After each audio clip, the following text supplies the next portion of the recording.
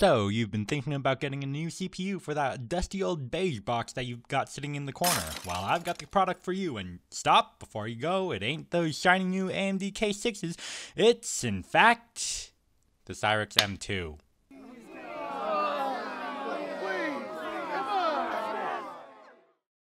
So, this is what I've been working on for the past several weeks. It's literally just getting a Cyrix M2 to run Minecraft and stuff. Yeah. Anyway, now hold on. Before you pick up the pitchforks, the M2 does have one advantage over the K6, compatibility. It may not run, well, but with the power of Roytam 1's Basilisk backport, you too can browse the modern web very slowly. And hey, if you're watching this video, maybe you're interested in more weird and random stuff, so why not check out that subscribe button down below? I usually like to do some tech stuff every week and a bit of Minecraft on the side. Now, how does the AMD K6 deal with web browsing?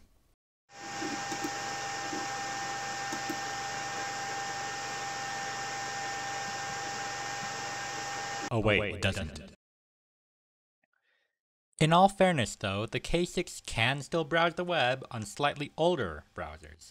They don't support some of the features that the absolute latest and greatest have. For example, certain JavaScript features that break very new sites like Offprint when they're missing. But it's still better than Internet Explorer. So, what can the M2 do? And what about the K6? Oh. Well then. And on top of all that, the ASUS P5A that I've been using requires a resistor mod that I have yet to install for the Plus series of K6 CPUs to actually run at full speed, so guess what? The K6 has been nerfed all this time! Basically, what I'm trying to say here is that the M2 kinda sucks. But hey, it can load Offprint. So, in the end, despite being placed well near the bottom of the barrel when it came to performance, the Cyrix M2 does still have one place where it wins out against the competition, and that is in forward compatibility. I don't know whose bright idea it was at Cyrix to give the M2 support for 686 level instructions such as CMOV, but thanks to their efforts, the M2 is really the only Socket 7 chip that is truly able to call itself a 686. Thank you for watching.